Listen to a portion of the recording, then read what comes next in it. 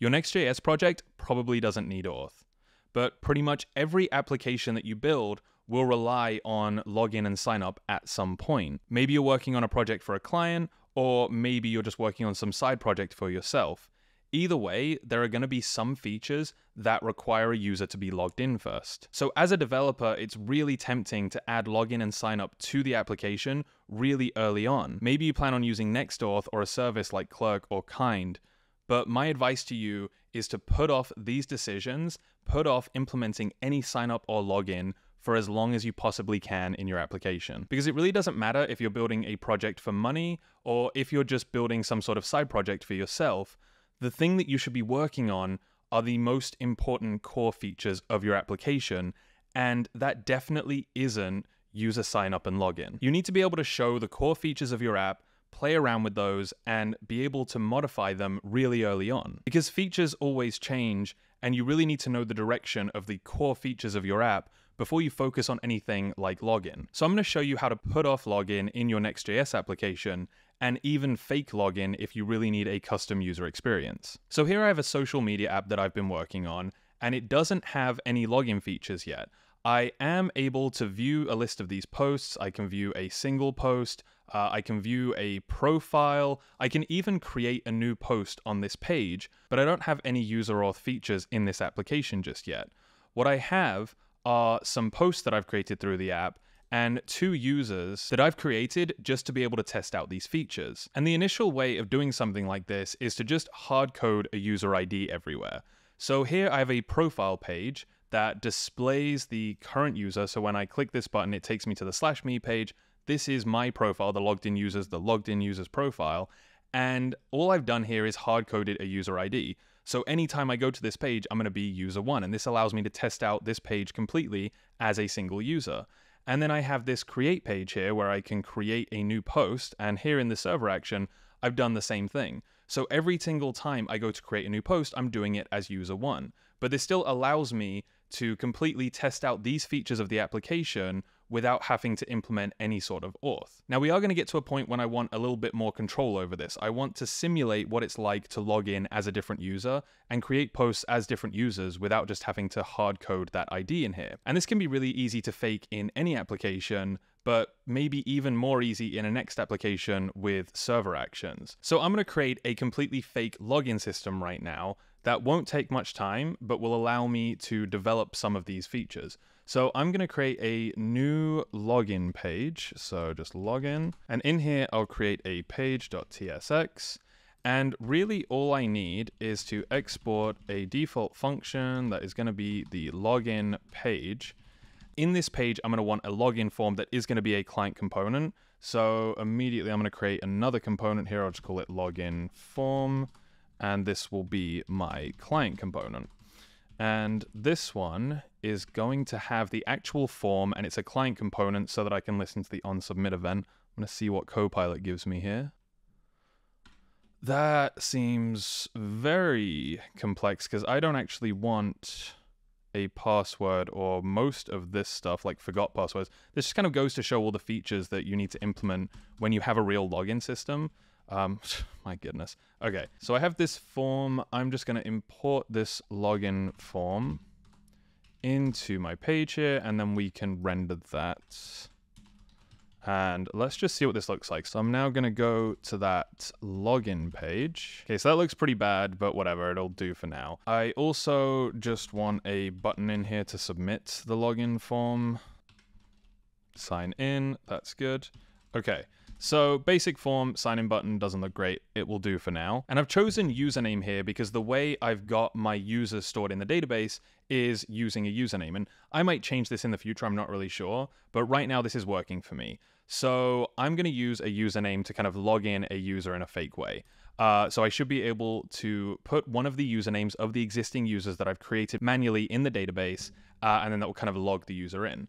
So the idea here is that when I submit this with the username, I'm going to run a server action that is going to store that data in a cookie that I can then use in the rest of my app. So in this folder, I'm also going to create an actions.ts, and I'm going to export an async function called login that is going to expect a username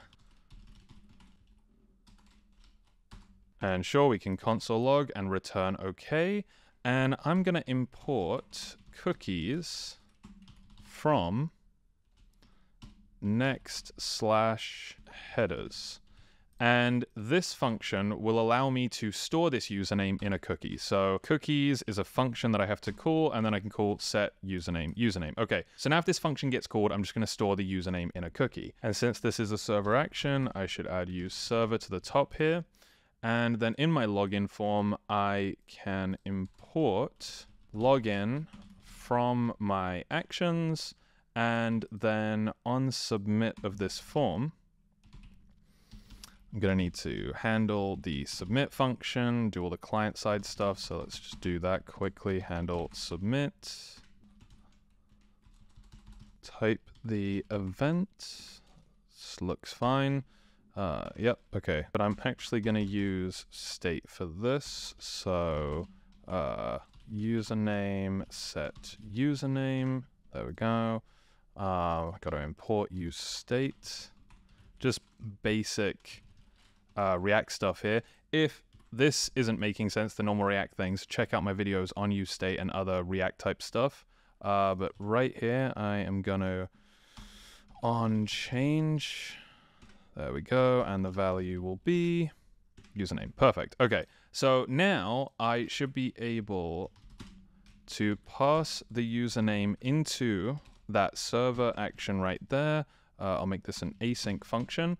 Okay, so when I submit this form, we'll grab the username and we'll send it to the server to run the login function, which will just save that username to a cookie for now. We'll do a little bit more in a moment, but this is good enough for now. So I'm going to go back to my application and I'm going to open up DevTools, and we can see that I currently have no cookie stored here. And then I'll just log in here with my name, and now a cookie has been created that has my username in it. So now if I went to another page and I wanted this kind of dynamic logged in behavior, let's say, for example, I go to my profile page, I can do a similar thing. So I can import cookies from next headers, and then I could try and grab the username here. So cookies get username value. There we go. Const username equals. Why doesn't it like that? It's not a method, it's a property. So, okay, so I have the username. And maybe I'll actually just dump this out at the top of the page for now. I'll do more with it in a moment.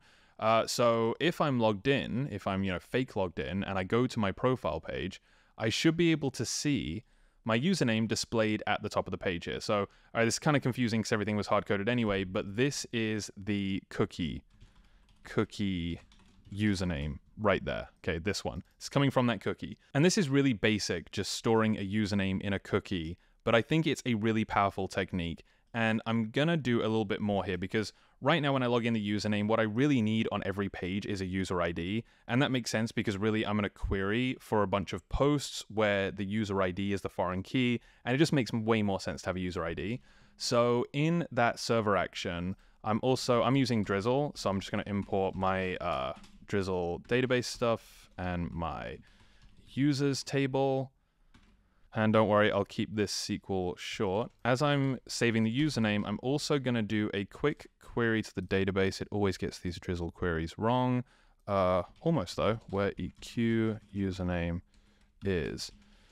Username, so select the user. No, it's not even close to select from the users table where the users table.username is equal to the username that was passed in here. Got to import the EQ.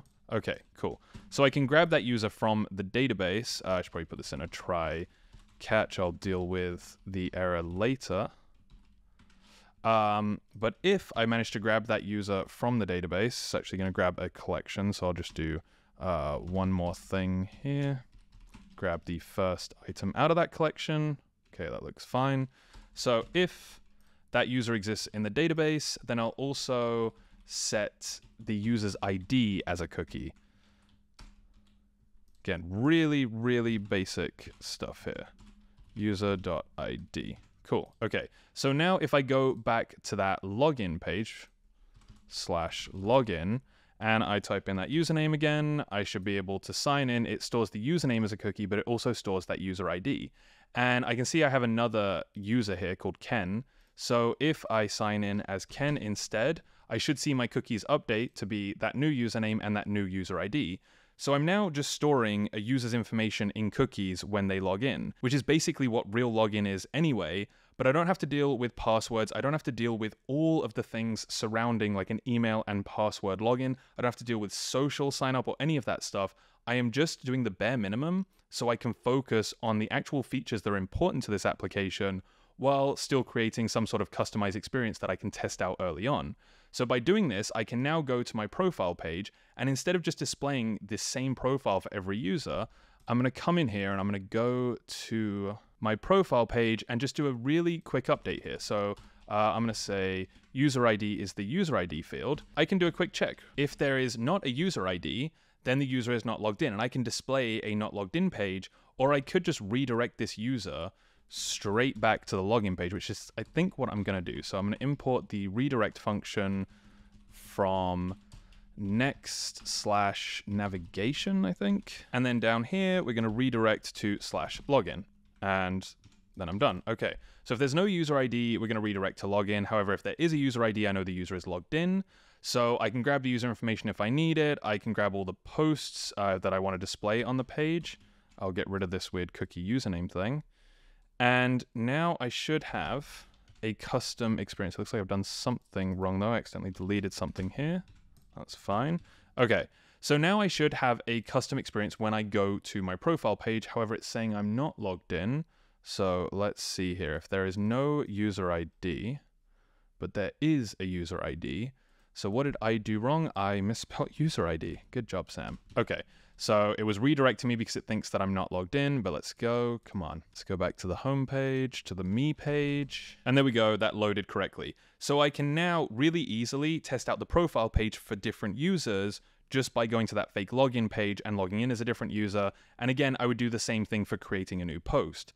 And again, I think this is just a really powerful thing that allows us to focus on the core features of an app without having to worry about all this auth stuff, because auth is not trivial. Getting auth working correctly in an application takes a lot of time and intent, and you end up having to go with a library or a service to get it right, which is time-consuming on its own, but it's also a decision that is worth putting off for as long as possible. At some point, you will need to add a legitimate auth solution, and I have some videos on that when you're ready.